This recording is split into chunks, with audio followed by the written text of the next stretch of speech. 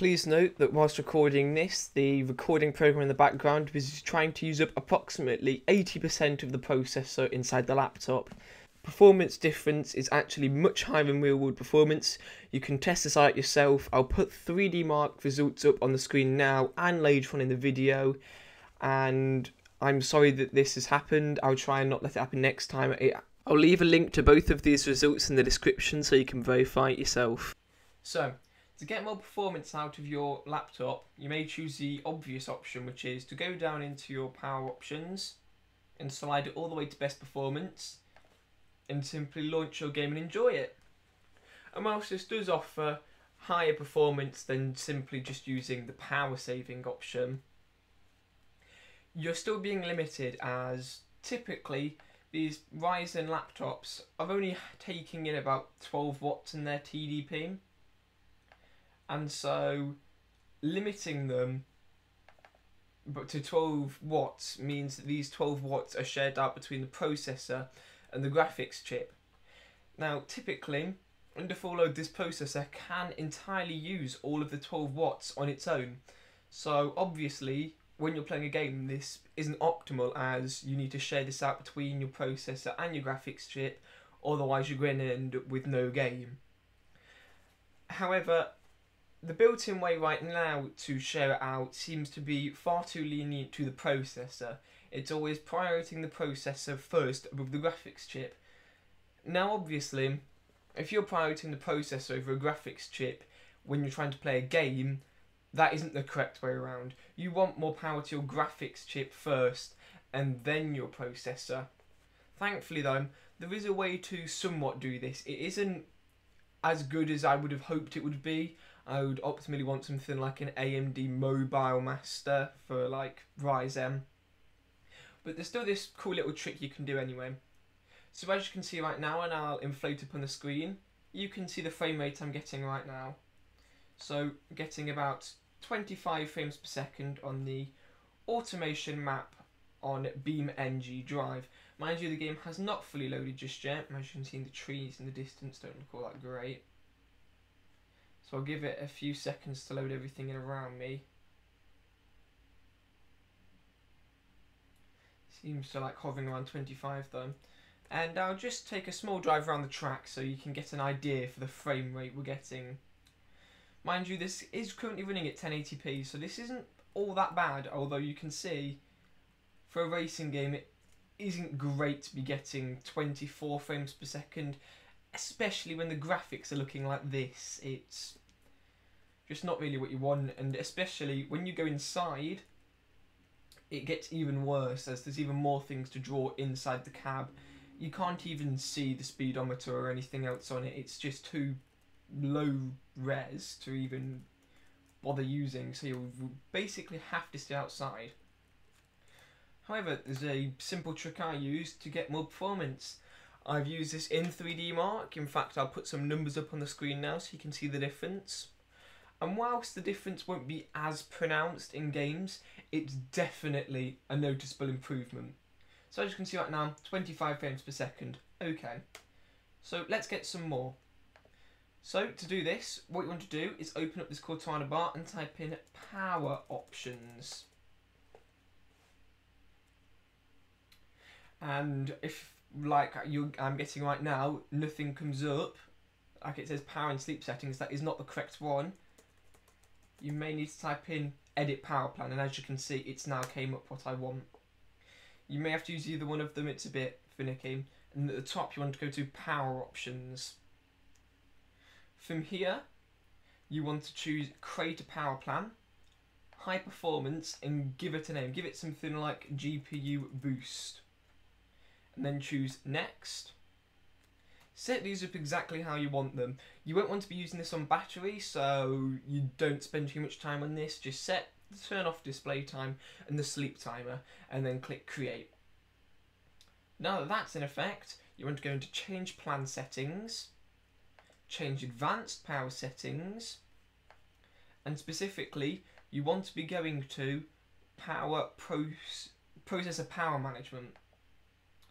And as you can see, you can open all these up. Now by simply changing the maximum power processor state to go back to it, by simply setting the processor power management on the maximum processor state to a number lower than 100. So in this case I'm going to set them both to 60. This can already be a dramatic improvement, but additionally you want to make sure that you're always optimizing performance on plugged in, and that AMD graphics power play settings knows to maximize your performance. Now, changing these, so you also might want to change the minimum processor state to 0 on plugged in. Now, by simply changing this to 60 on battery and 60 on plugged in, you're moving around where the power's going inside your processor. So you can see right off the bat, I've shot up straight from 23 frames per second lower, and we're hitting as high as 32 now. So as you can see, we've already got a dramatic difference. And if I spend a little bit of time driving around, you'll see that where we were dipping into 20s right now, like the low 20s, even possibly the high teens, we're always sticking above 24. Not right now, but primarily sticking above 24, which was just not really happening before. Obviously, Beamng, if anyone else has played this will know, is a very processor heavy game. So perhaps not the best option to choose. And by driving around, you are loading the map in, obviously, around you. If I reset again now, the FPS will start going back up. And also, you've got to note that this is taken whilst recording. When I'm not recording, normally the frame rate without this is about 25 to 30. And then, without recording with this GPU boost, I can hit as high as 45 frames per second in this position with some turned up graphics. So it's definitely no joke. You definitely can get some extra performance out of this. This will depend though on the TDP that was set by your manufacturer on your AMD Ryzen processor. If you have a brand such as Acer on their Thin and Light, for example, right now I'm using an Acer Swift 3, they're limiting their TDP to 12 watts.